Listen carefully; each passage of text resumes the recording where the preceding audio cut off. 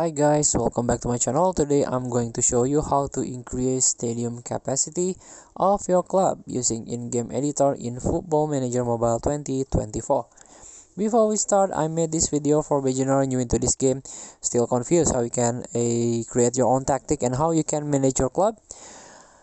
And let's get started. As you can see, I'm managing Manchester United in this F game.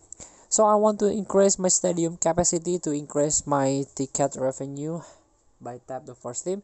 Make sure your in-game editor is active. You can start new game to active it, or you cannot active this in-game editor in the middle of the game, so you have to start a new game.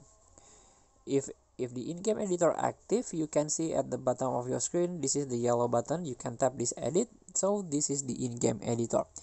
You can change your stadium capacity, increase your stadium capacity by tap facilities. As you can see, this is the stadium. By default, the stadium of Manchester United is Old Trafford, and this is still default stadium capacity.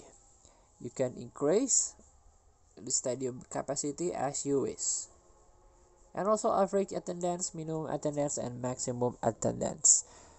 So it will benefit into your ticket revenue, to your profit, or to increase your transfer budget.